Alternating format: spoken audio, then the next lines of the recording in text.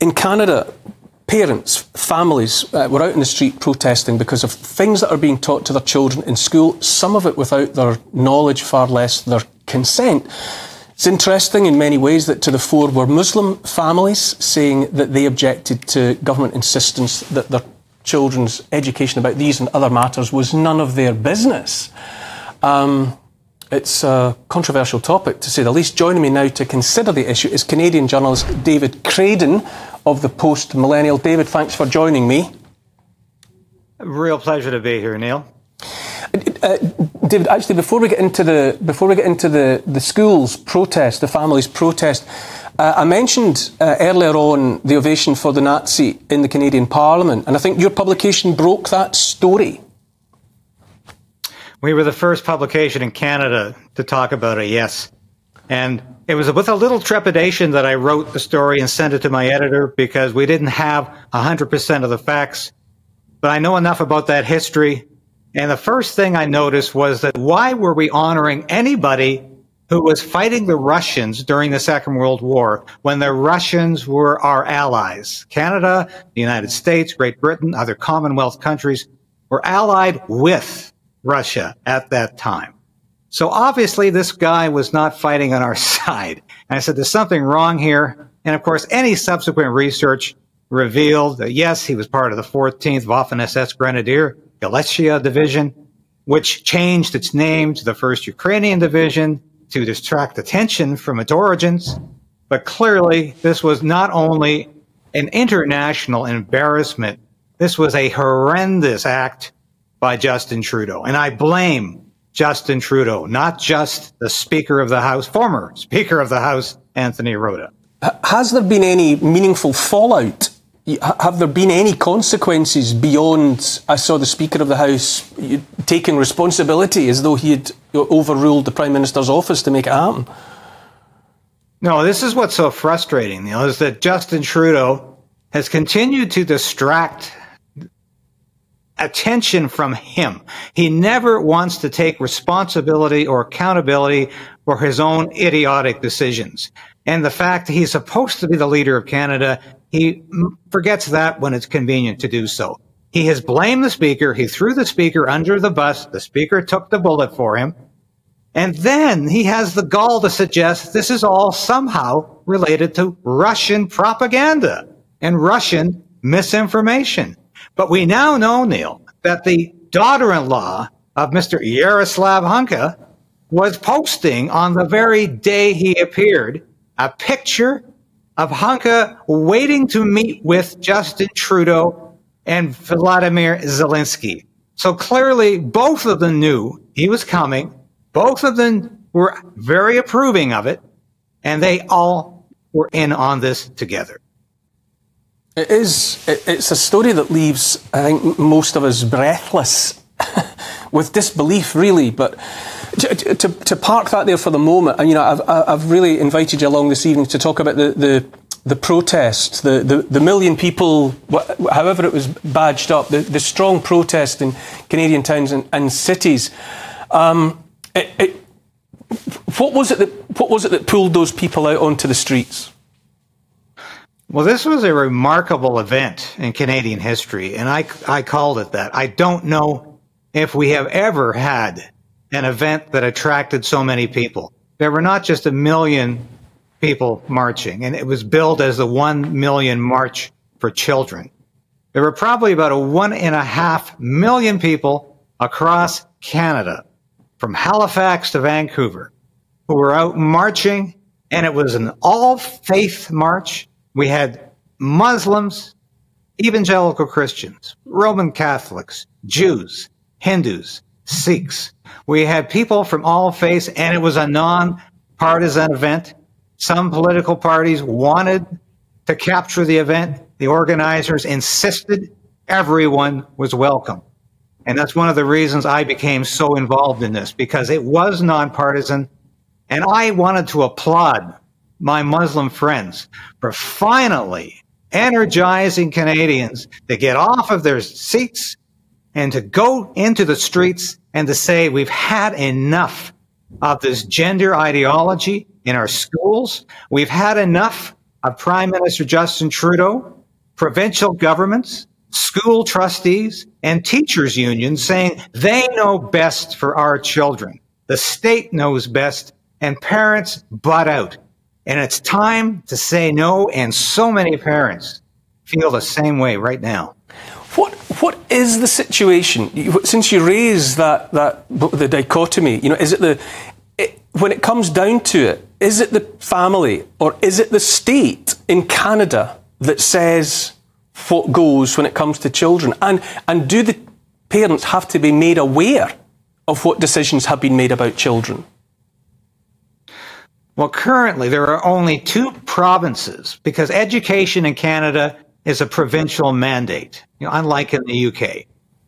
It is a provincial mandate, so we only have 2 premiers standing up against what is essentially a denial of parents to even know if children under this age of 16 decide to change their gender and their pronouns.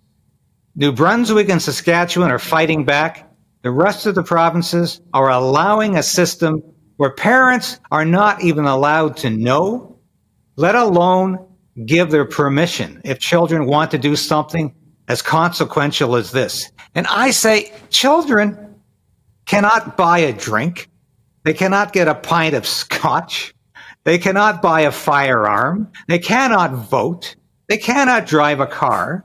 But somehow the education system says they can make a decision to change their gender, which could lead to chemical castration. I don't know anything more consequential than that. It's a lot more consequential than buying a pint of scotch. David, bear with me. I have guests in the studio that I'd like to involve in this conversation. Greg, how do you react to that? This idea that it's up to the state and not the parents how children how they exist outside the home. It's completely outrageous. And it's another example of the government and these institutions that have either co-opted the government or been co-opted by unelected bureaucrats. And also you have the academia, for example. So you have all these institutions, but especially the teachers' unions that David pointed out and the government that are telling parents, we know best for your children. And that is completely outrageous. And I'm so glad to see the Canadians taking it to the streets. It's not something that I would have expected. I always view Canada as more liberal or more left-leaning. Perhaps they are. But people have just had enough. And it happened in the U.S. already. In the last 2 years, the pushback has been phenomenal.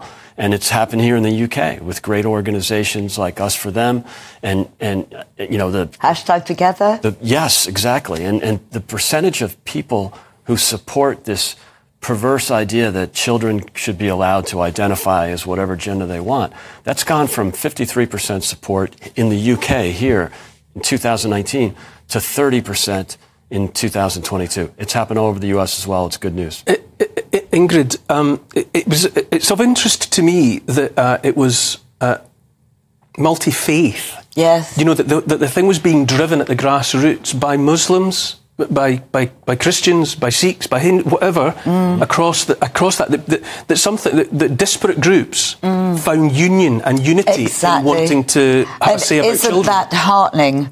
Because parents are parents. It doesn't matter what colour, what race you are. You do know your children best. The government have no right to control this. And it's exactly right. You can't buy a drink. You can't do all those things that David mentioned until you're 18, in some places 21. But, I think the Canadians are really proving themselves. I know exactly what you're saying. But look at the truckers.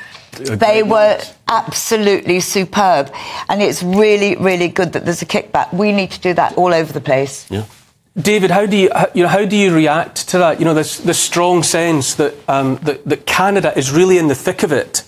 That there's so much. It's a hotbed of controversial ideas. That obviously the truckers' rebellion that was so severely quashed, and the rest. How do you react to the response? Well, I'm heartened to hear this today.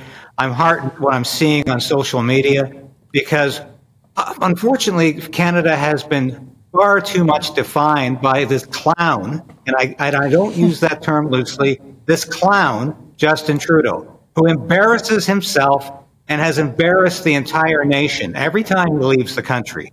and every time he makes domestic policy decisions. But Canadians are all about this Million March for Children. Canadians were all about the Freedom Convoy that came to Ottawa and demanded the end of COVID-19 mandates. That's what Canada is still all about. Canadians are about free speech and assembly. And that's exactly what Justin Trudeau is trying to destroy. Because I don't know if you were aware of this. He's introducing Canada's version of the Online Safety Act in the fall. And it's got the same dire ramifications for free speech in this country. But that's not what Canadians are all about. It's fascinating to hear that there's so many of these stories that are taking root in all of our countries, and the response to them is, well, energising, I would say. But David Craden from the Post Millennial, thank you so much for your time this evening. We've been talking about protests in Canada, specifically around the topic of transgenderism and LGBTQ rights, how it affects education and so on, how much say parents ought to have over what their children hear at school. Now, counter-protests were organised as well, and my next guest tonight was among the organisers of one of those, Fareed Khan of the organisation Canadians United Against Hate. Hello, Fareed Khan, thank you for joining us. Good evening, thanks for having me. It's a pleasure to have you. First of all, should parents have the final say on their children's education, or ought it to be in the hands of the state and others? Well, I guess it depends on what that education is. If that education involves indoctrinating the children to hate certain people, to be prejudiced, to be racist, to be bigoted, then no, I don't think that should rest in the hand of the parents. I think that the curriculum that has been developed by experts, that has been adopted by ministries of education across the province in conjunction with teaching organizations, is well researched, and that should be the model that should be used, unless, of course, that curriculum also in some way promotes prejudice or hate. Have Canadian children in Canadian schools been being taught in recent times to hate, as you suggest? Is that the case? No, they're not being taught to hate. What they're being taught is that we have a diversity in our society, and it includes people of all backgrounds. It includes people of different racial backgrounds, different religious backgrounds, including different gender identities.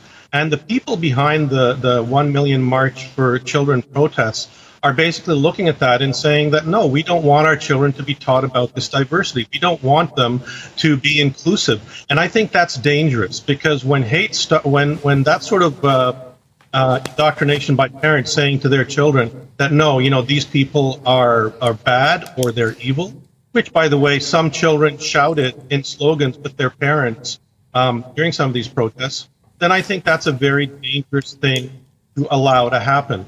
We have hate crime laws in this country, and there were some people in different parts of the country who were arrested for promoting hate speech. And I think that should say a lot about where these protests come from. Your organisation, yours was one of the organisations involved in the counter-protests. It's called Canadians Against Hate.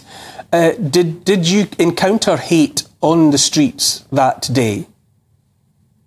Well, the people from our group who were out in different parts of the country, they stood toe-to-toe, counter-protesting, and they did see hate. They did see hateful messages. There was one incident where a teenage boy, said, "Get rid of the gays," continually shouted that. There were people who were stomping on pride flags. Now, we wouldn't allow this sort of protest to happen targeting a religious minority or a racial minority. So why should we allow it to happen target a gender? I take issue with what your previous speaker said, saying that Canadians are behind this. No, Canadians are not behind it. The vast majority of Canadians want a pluralistic and diverse society in the country. And the counter-protests showed that. In fact, in many places, the counter-protesters were larger in number than protesters. So I think that should be an indication. I think what troubles a lot of people is the idea, though, of their children hearing a message that the parents are not aware of.